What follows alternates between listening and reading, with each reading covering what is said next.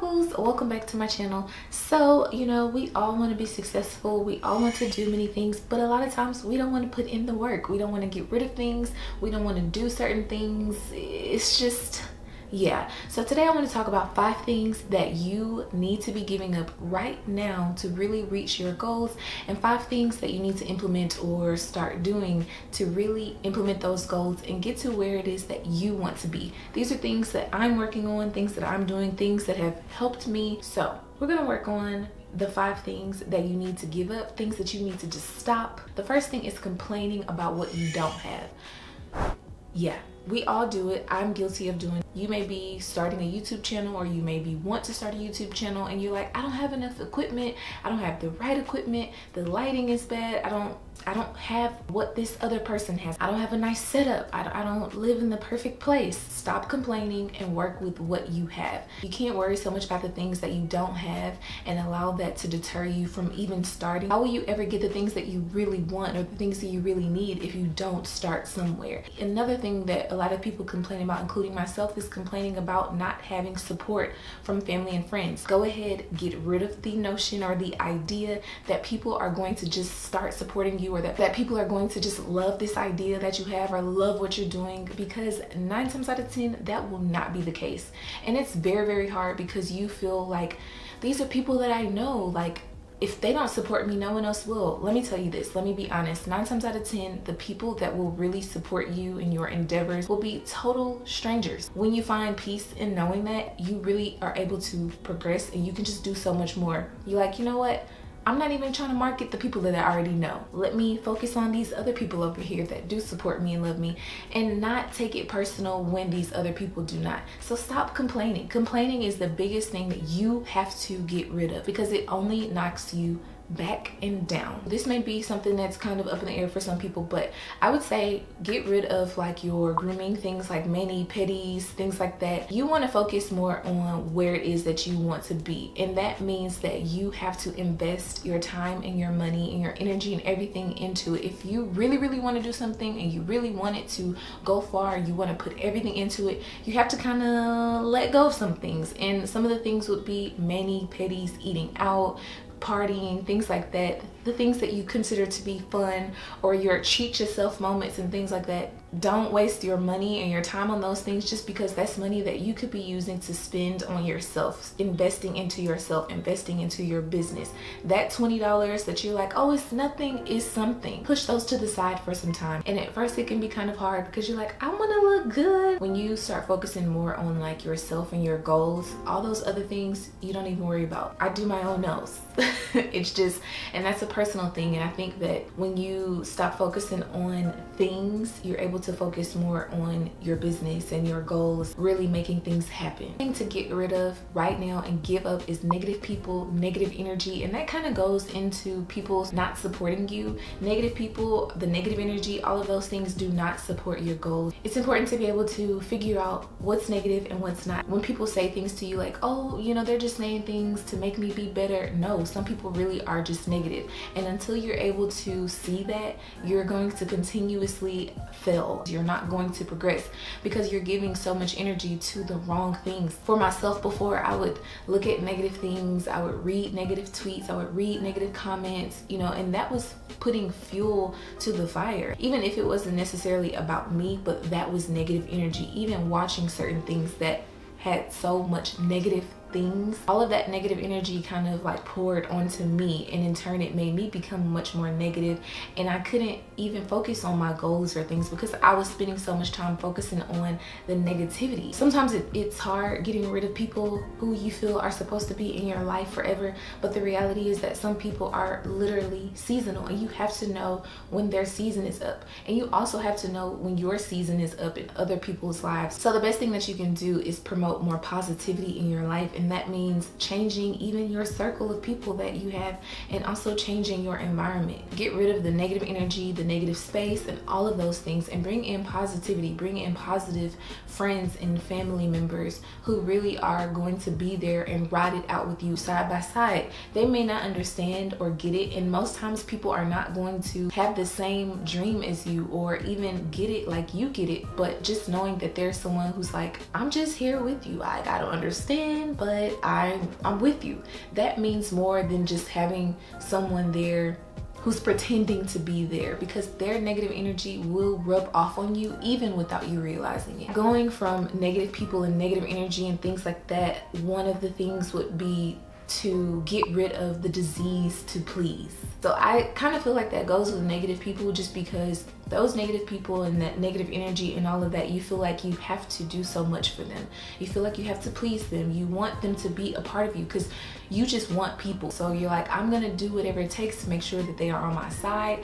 If I have to compromise myself, compromise my goals, compromise my relationships, anything, I'm going to make sure that I do that because I want to have these people. At some point you have to figure out if you want to please people more or really accomplish your goals and get to where you really are trying to be. I know that was a big thing for me. Someone would ask me something or ask me to do something, ask me to borrow something or whatever, and instead of me saying no, because I know that that's really how I feel and that's really what I should be saying, I would be like, okay, yeah, but then I'm feeling bad about it, or it's taking away from me and what I'm trying to do. But I want to please them because I don't want people to not like me. I want everyone to like me. I want everyone to be on my side. I'm worried so much about people, and it really is a disease. Pleasing a person and making a person proud are two different things. And just because someone is a good person to you or they've done well in life or whatever the case may be, that does not mean that they know what you're supposed to do with your life or where you're supposed to be. At the end of the day, yeah, they may be pleased, but when you have to wake up and you're unhappy, you're not where you really want to be, you didn't accomplish any of the things that you set out to do, then what? At what cost did you do all of these things for? And that's something that I've had to really work on and like fight myself, like, don't do it. You want people to love you. You want everyone to be happy. In turn, your happiness is in jeopardy. When you're really happy and you're fulfilling your goals and your dreams and your ambitions and aspirations, everyone else that really is there to support you and really loves you, they'll feel the same way that you feel, because they will be able to actually see the pure joy that you really have. Because you doubt yourself so much and you doubt that you know how to make decisions, you doubt that what you're doing is right, you will listen to other people and listen to what it is that they want you to do and the direction they want you to go in. So you doubt yourself so much that you're like, my thoughts and my opinions of myself, they don't matter. Like, there's no way that I know what's best for me, so I'm gonna go with this other person, and that's wrong. So you have to get rid of the self-doubt, and that's very, very hard. And I'm not even gonna sit up here and lie to you and say that I have 100% cut out self-doubt, but I've gotten so much better in how I'm really progressing, because I'm getting rid of that and I'm reminding myself and telling myself, you're capable, you can do this, you've got this, you are worthy, you are going to make it, you're gonna do it. The things that you have on your list, you're going to conquer them. Everything here is meant for you. You're going to be in your purpose, like things like that. A constant reminder and really believing in yourself. It's easy to doubt yourself when you don't see things happening, when things aren't really looking up for you. You start to really begin to doubt. I'm super duper guilty of that. Just because right now things aren't happening for me, it doesn't mean that it's not going to happen for me in the future. So I can't start doubting myself. I have to really, really believe in what it is that I'm doing. And also, when people start to see that you really are believing in you really are believing in your purpose, you really are feeling more comfortable, you really getting in that saddle, you know, you're really doing your thing, then people start to jump on board and believe you as well. But if you are showing that self-doubt and you're showing that you're not capable, then how can you expect other people to jump on your wave too? So then, of course, you need to figure out the things that you need to implement, the things that you need to put into yourself so that you can actually get through those goals. The first thing is learning to say no. There are many different ways that you can say things like, I'm sorry, I'm not going to be able to do that, or that doesn't work for me. If no isn't something that just kind of comes out super easy for you, or you maybe even need to practice it in front of the mirror, but it's a principle and something that you really, really have to begin to incorporate into your vocabulary. Saying no to someone else is saying yes to you, saying yes to your dreams. Another thing that you must do is become obsessed. You have to become so obsessed with what it is that you're doing. It becomes you, you know, you live, eat, breathe. Everything about you is that goal, is that thing. You know, if there's something that you really want to do, you do as much research as possible. You wake up, you're talking about it. You go to sleep, you're talking about it. You dream about it, you live it. Every single thing about it, you just love it and you want more of it, and you just can't go without it. You fight for it every single day, literally being obsessed with it. You're so obsessed with it that it's just inevitable that is gonna come to you. The opposite of the negative energy and negative people is to have like positive people. Have a small group of people that you can kind of bounce ideas off of, people that you really trust, people that are going to be honest with you, and not like in a sense of trying to cut you down or tear you down, but people who really are there for you and really are all about like you and the promotion of you. People who really love what you're doing, believe in what you're doing, not people who are just like, oh yeah, this is what you're doing, so okay, cool, I'll just share a couple of videos because I know they're not really gonna go nowhere, or I'll just share this book that you wrote, or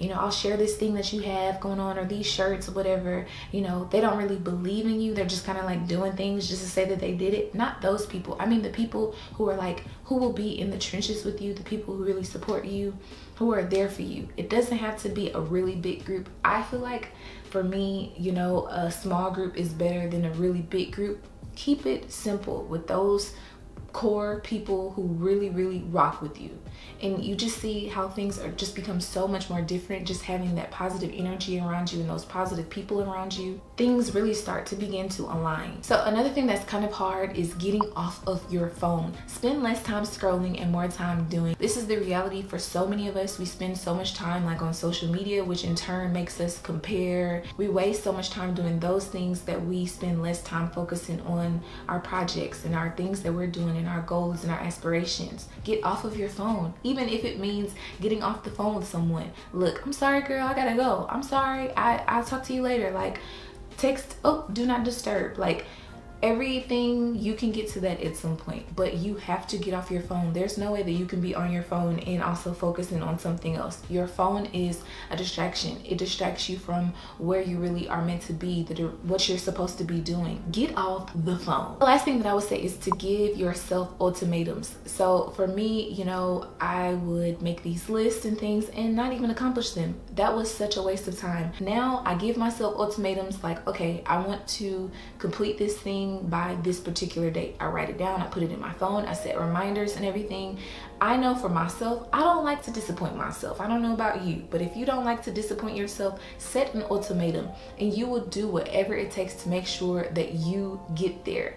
And that's the one thing that I think has kind of like changed for me and changed things for me is like, I put it out there in the atmosphere, so I kind of feel like everybody knows, even though people don't know, but because it's out there, I'm like, I have to do it. I have to live up to it. I have to make that happen. So yeah, that is it for me for the things that you need to implement, the things that you need to get rid of. I hope that this helped you guys, and I want to see you guys really conquer and just get out here and make your goals happen. Let me know some of your goals down below, and I will see you guys in the next video. Peace.